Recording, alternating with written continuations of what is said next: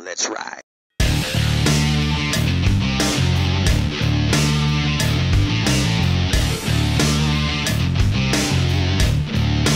Originally, we made a few bucks here and there because you know we could do some stuff with metal that other people couldn't do. So it was crazy because we'd like make all this money in 2 days, and we'd do like $6-8 grand worth of steel work for somebody in a couple of days, and then we'd blow that money all week working on cars.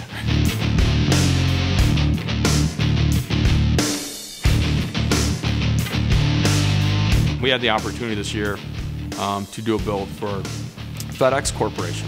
They wanted to basically build a show truck for SEMA, and I was excited about it. I'm like, this is cool, man. This is like stuff you see on TV, man. These big corporations are coming to us and want us to build them a sweet ride, and I'm like, I'm all in. I'll do it.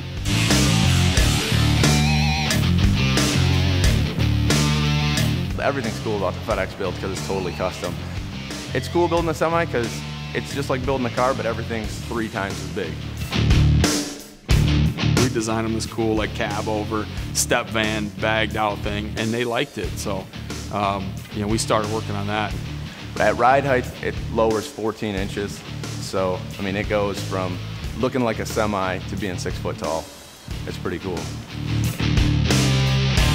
As usual, every SEMA-esque build, our back's against the wall, and we got 6 weeks to get it done, and there's like 4 months worth of work to do, and so it's going to be around the clock stuff, and it'll be miserable, but we are definitely bringing some wild stuff to SEMA this year, so I'm excited about it.